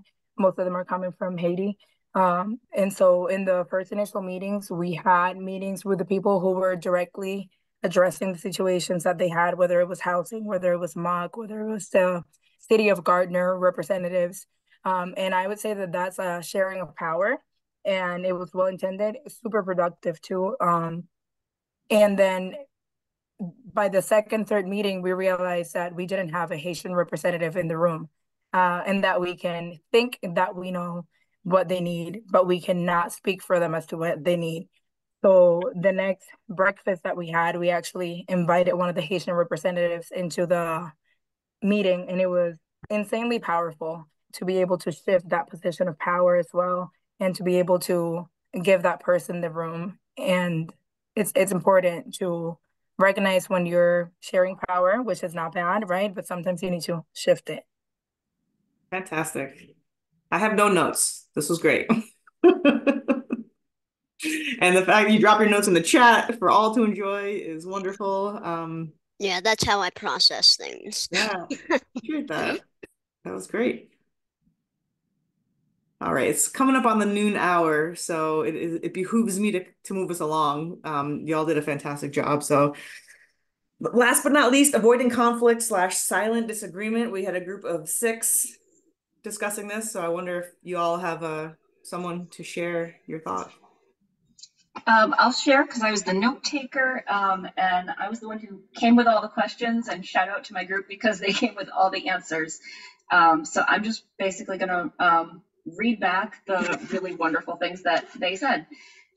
So we started by talking about what creates that atmosphere of silent disagreement, and it's kind of assuming agreement. It's like assuming that you're that seeking agreement and seeking for everyone to be kind of on the same page is what the goal is. And our group members said that we really need to start by assuming conflict and differences in dynamics, assuming differences in perspective and experience, and seeking or welcoming conflict and really valuing it and starting from that position, which shifts it to really make space for people to have disagreement and open conflict instead of silent or hidden conflict and disengagement. And some folks said that when that comes up, sometimes we need to sit with it, understand it, explore the origin of the conflict, kind of assess, like, is this a personal, a professional, an ideological conflict? What's the nature of this particular conflict? And that we can't always resolve it in the moment. Sometimes we need to make time to follow up, resolve, and somebody brought up a really wonderful point about tagging, like saying, like, can we meet about this? But like meeting around common ground and common goals and things that are important to both of you, but then also resolving the conflict so that it isn't just a, hey, can we have this really hard meeting where we're just going to talk about our conflict? Somebody else brought up going back to your norms, your whatever you've set up as group norms and your group goal, and is it really important that we move this agenda along and that we get everything done in this meeting, and that means tabling this piece of the conversation? Or is it important that we address this right now and that we move through this, even if that means that other things don't get done? And like going back and reframing your, going back to what's your why and what's your who, and re-examining the conflict from the perspective of like, what are we trying to accomplish? Are we trying to accomplish the same thing? And how are we So examining the nature of the conflict that way. Yeah. Did I miss anything, group?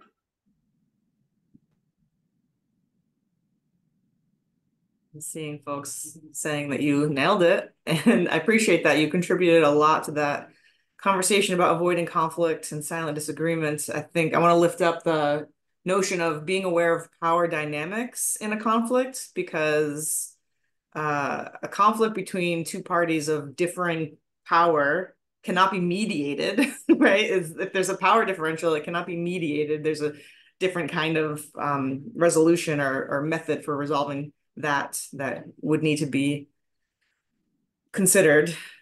So power plays a role in how conflict can be resolved. Having systems in place, not being afraid of conflict, all of these things. How to give feedback, you know. I like how you said bringing it back to the mission. You know, how do we get from, you know, me versus you to us, like get us on the same team. Anyone else want to add anything? Anyone who wasn't in this group have thoughts around addressing conflict?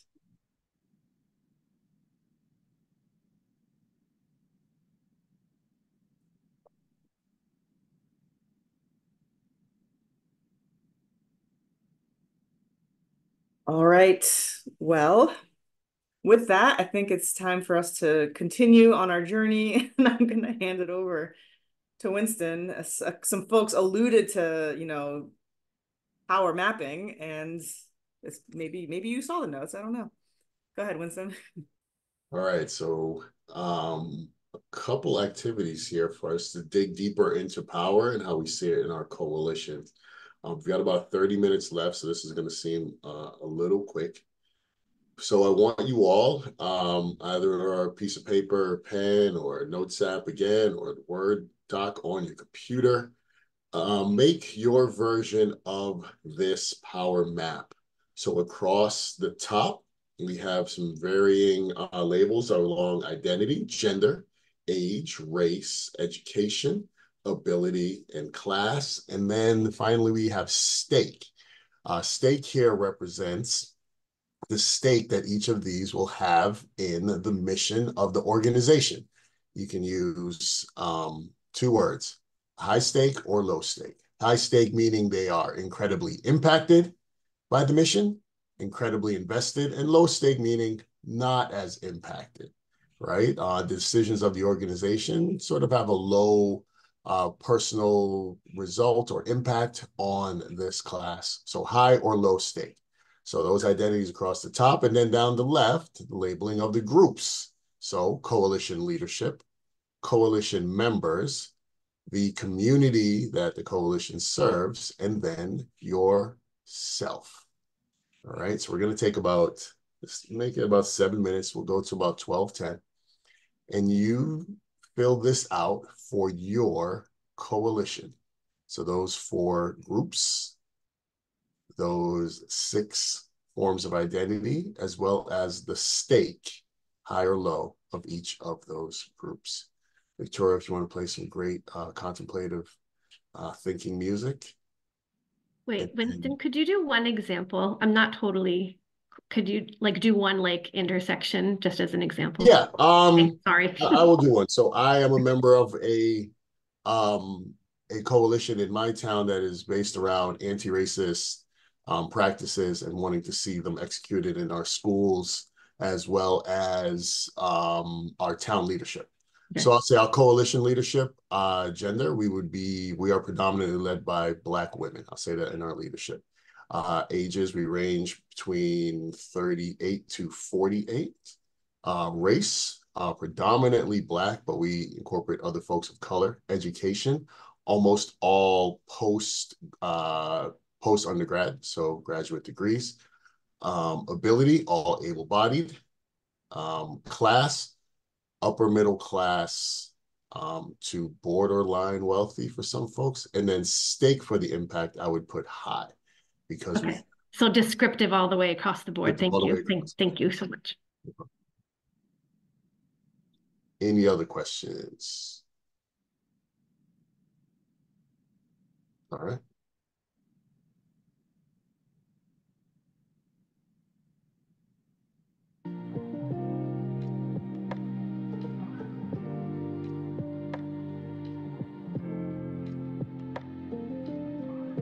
next line of questions. So let's look at this first question. So with the demographic information that you just filled out, are there any obvious power imbalances that you see? Do you see any differences in power or any really clear differences across stakeholder categories, that leadership, membership, community members, or yourself? Did anything jump out to you as you're writing this in terms of power? You can drop it in the chat or come off mute and share if you'd like. Raise your hand.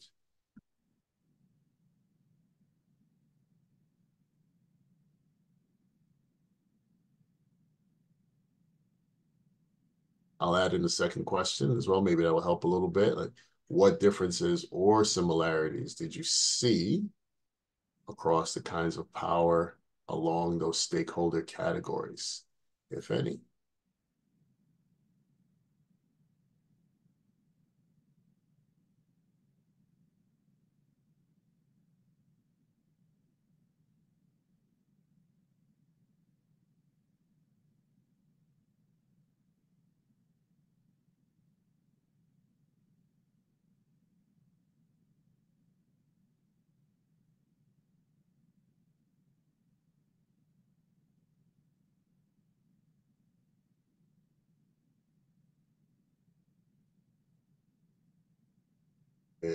Anything that we did notice, even outside of these first two questions?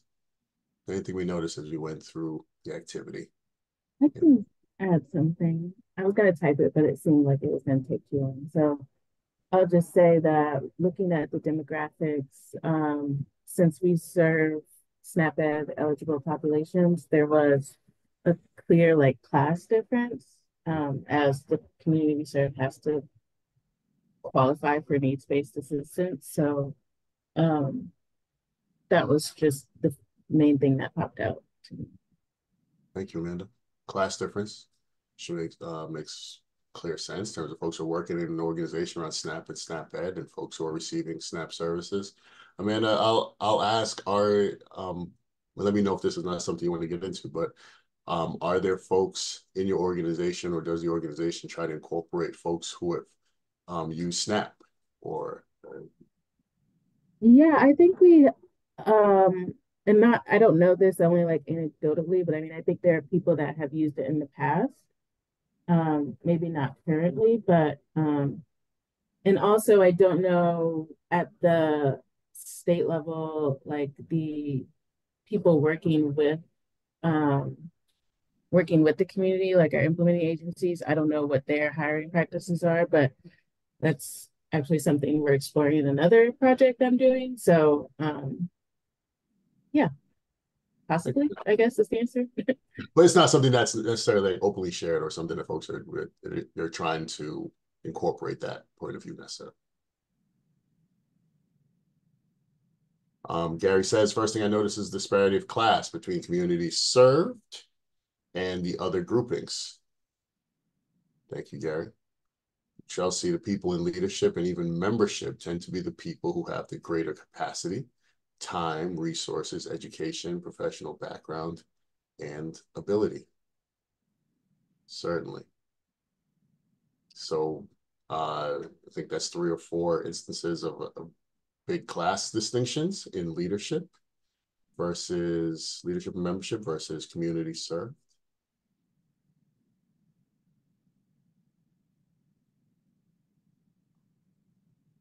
And with the time that comes with being of the upper half of the classes, the time to be a part of membership, that is also voice, that is empowerment in that time, in addition to the wealth. From Nina, visible disparities, disabilities are unsurprisingly hard to identify, but really affect the ways in which people can and can't participate in all those categories of people. Thank you for sharing that, Nina, because I don't think we put that in any of our invisible powers, right? Ableism, and thinking of folks who, I'm thinking about things that are not clear to see, thinking of folks with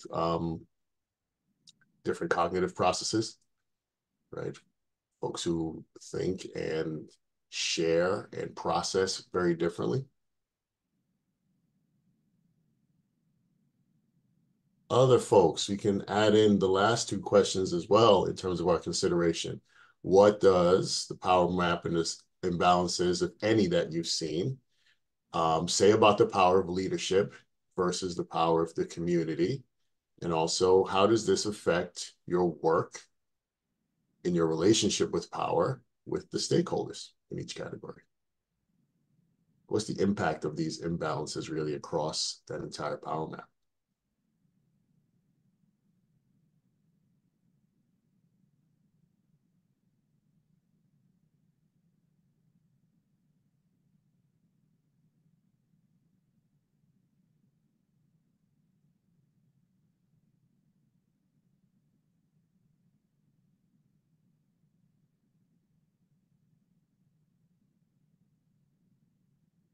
If we see none, I think we can voice that as well. If we went through our power map and saw and said, I think my organization, my coalition is doing a great job in terms of recognizing our imbalances, please speak that into the space as well. I think this is more about just saying, did we see anything as we analyzed our coalition versus our mission and the folks that are involved in setting it?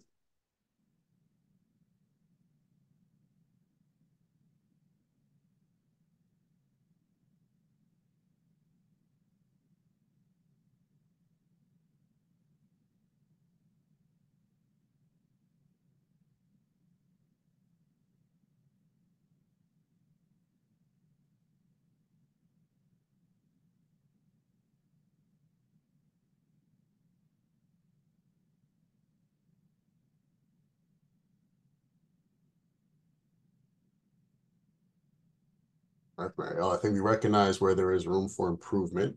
There's work to be done nonetheless, but we are walking towards that goal. Thank you, Marielle. Marielle, can I ask, you can follow up in the chat if you'd want. Is there a process within your coalition around sort of an analysis about where there is space for improvement?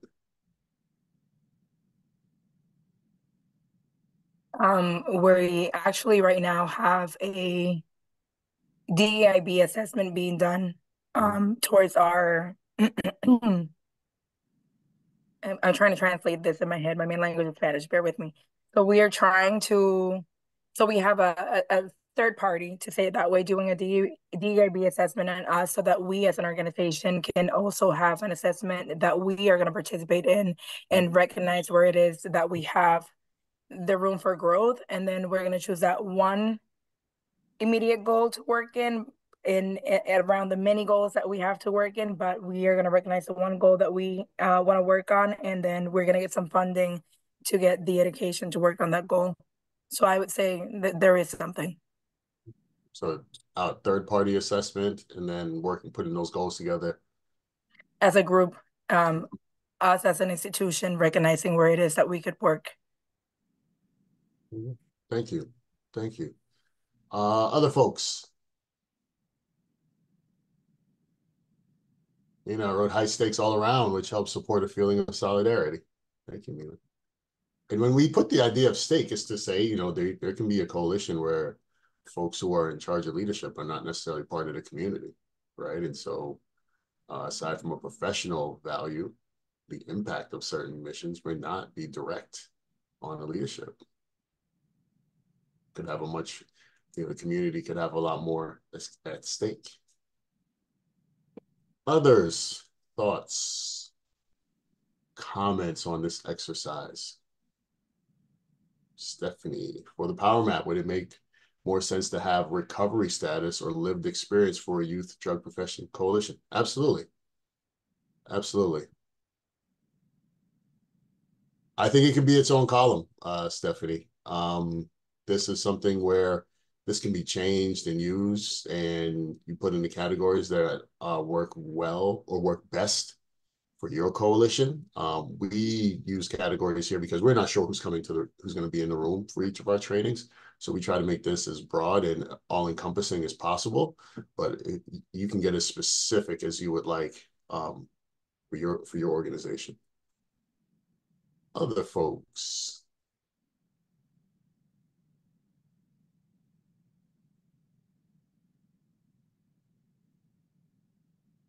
If anything comes up as we go through the rest of this next 9 minutes or so, please drop it in the chat or raise your hand. But I want to share our best practices, which we've really kind of touched on organically throughout this training. And this kind of pulls everything together. Again, not a static list.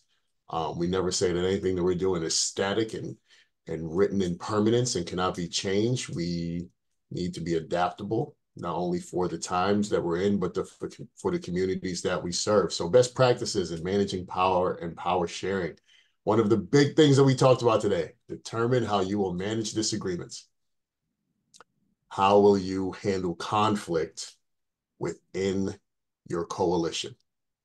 We had some great ideas about welcoming conflict, about being open to it, not turning a blind eye to it, or acting that it's not there, and not simply settling in the spaces that are easiest. But we do need to have some practices about how to manage these disagreements, that they are consistent and clear.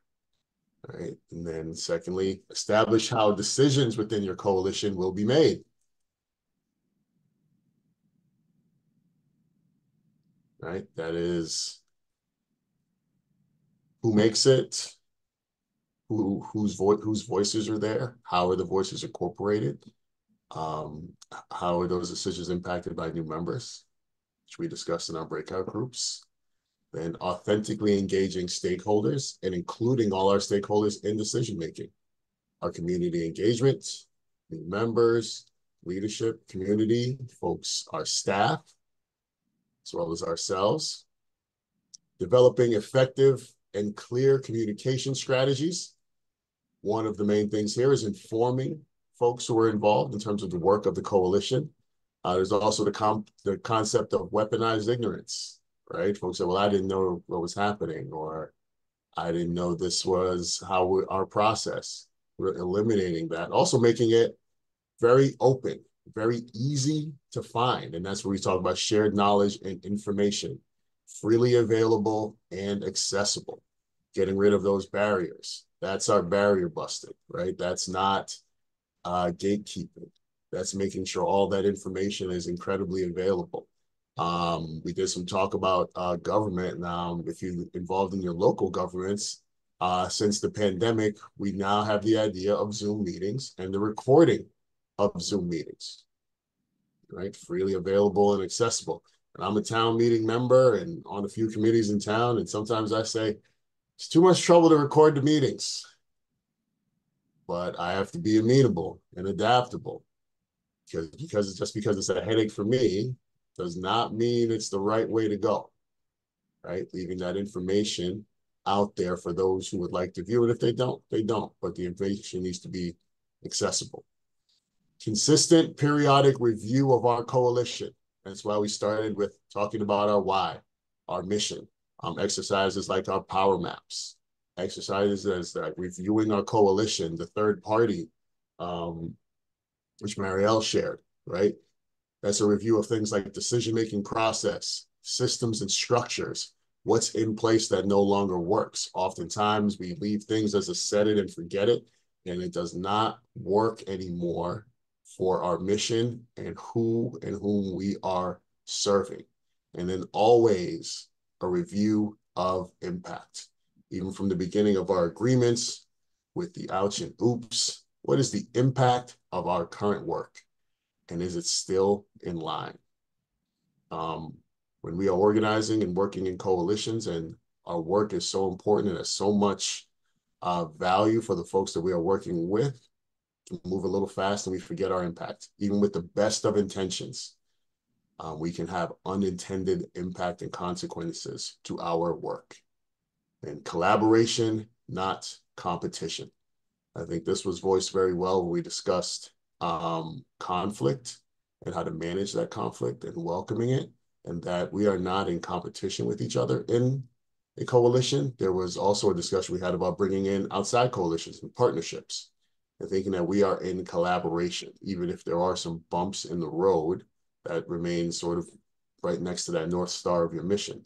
And collaborating not only internally, but externally with your community and your community groups. And then finally, discussing and addressing power and power imbalances. This can again be an awkward and sometimes tough conversations for folks to sink in, because this is a discussion of identity, a discussion of history, a discussion of mission, and a discussion of what is and what is present and the feelings of others. And sometimes some of us may leave with a bit less power than we walked into the discussion with. And are we okay with changing those infrastructures because it may serve our coalitions and our communities in a better way? So in this last 3 minutes, we're going to drop a feedback form.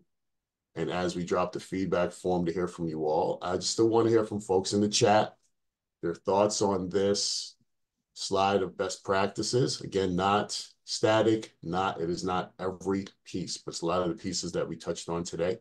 And also a word from you in terms of what you're taking away from today's session, your feelings, thoughts, ideas, as you click and work on that feedback form for the next couple minutes. It's our chance to kind of air it out. Drop your thoughts in the chat, raise your hand, come off mute. Let's spend the last few minutes together kind of sharing.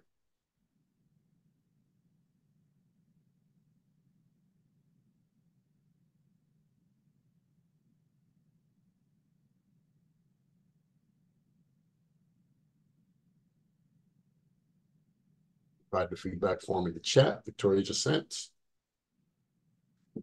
While folks are working on that feedback form, I just want to draw attention to, and you have these slides, you'll get another copy of these slides that have all our notes from today. This page is showing how you can find us. I would, y'all know about us because you're here, but if your coalition is not registered in the one and only statewide coalition database that the Community Health Training Institute manages, I dropped the link in there. If you would add or update your coalition info, that would be great. Yes, and as Victoria dropped in the chat, CHTI, we're about halfway through our training year, so there's a bunch more trainings coming up, but the next one is called Advancing Health Equity at Work. It's going to be on March 1st. It's going to be virtual, so you can find all these trainings at hrainstitute.org. And we really do take your feedback into strong consideration. These results get reported back to the state, and then we use them to improve and develop our trainings. So appreciate y'all taking the time to do that. And if anyone has any thoughts or comments or takeaways that you want to drop in the chat before you go, we'd love that as well.